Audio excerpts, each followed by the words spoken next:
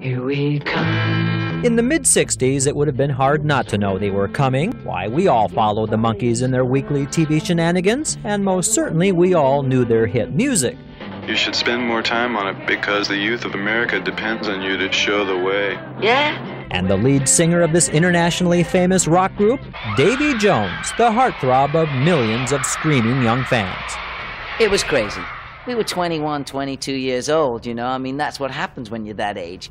But now, 20 years later, life is a little more serious for this ex-monkey. Today, he's also a star on stage as Fagin in the musical production of Oliver. I'm afraid that these stones grow on trees. You got to pick a pocket all too. My career started in the theatre as an actor, and I need to let people be aware of that.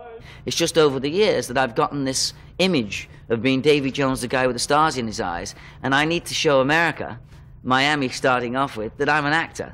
And maybe there's not thousands of screaming fans waiting to get his monkey autograph anymore, but what the heck. I got him here, I got his picture, so why not? Davey, can I get your... Davey?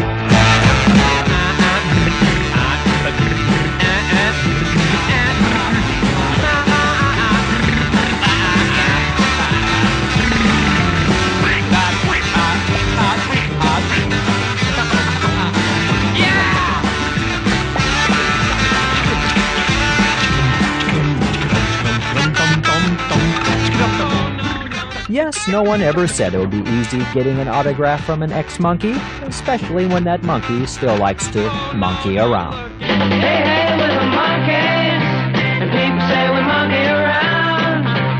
We're too busy singing to put anybody down. We're just trying to be friendly. John Holden, Channel 4 News, Miami Beach.